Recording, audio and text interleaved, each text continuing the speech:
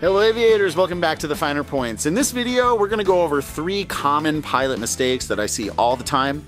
The idea is that you can learn here on YouTube and avoid ever making these same mistakes yourself. The very first one that we're gonna talk about is entering a non-towered field traffic pattern on the 45.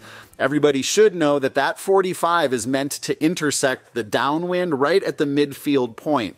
However, most pilots intersect it here at the crosswind turn. The reason they do that is because they're pointed, aiming at the middle of the runway, all right? If you want to join the downwind at the midfield point, then you need to put the nose of the aircraft closer to the approach end of the runway. Look at this diagram here. See what I'm saying? If this is a diagonal line coming from midfield to where you're entering on the 45, unless you're pointed over here at the approach end, you are going to join the downwind closer to the crosswind, and that is actually a collision hazard.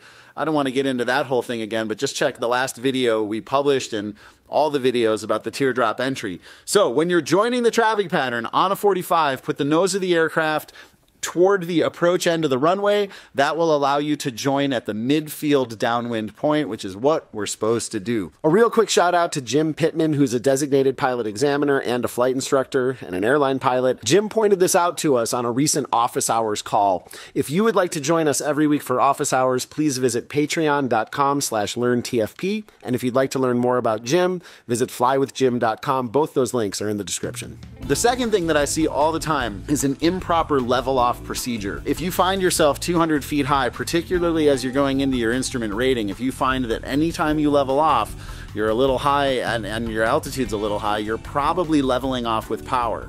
So remember, your trim is based on your forward airspeed. If you stop your climb with the nose of the aircraft still pointed up just by pulling the power back, you're at 80 knots, 85 knots, something like that. Over the next 10 minutes or so, the aircraft is going to have to figure out where level is, and as you do that, you are likely to return to a climb. You'll notice it eventually. You'll say, oh shoot, I'm 200 high, and you'll pitch forward, you'll trim that off, and eventually the aircraft will stabilize at its cruise speed. So to fix that, you should be leveling off using the following procedure. It's first pitch, then it's trim, then it's power, and then it's trim again. All right, I know that's not easy to say, but it's pitch, trim, power, trim.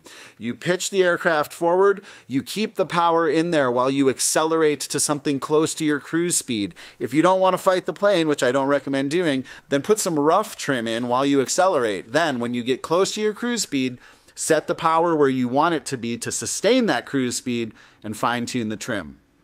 Then go through a flow check and a checklist.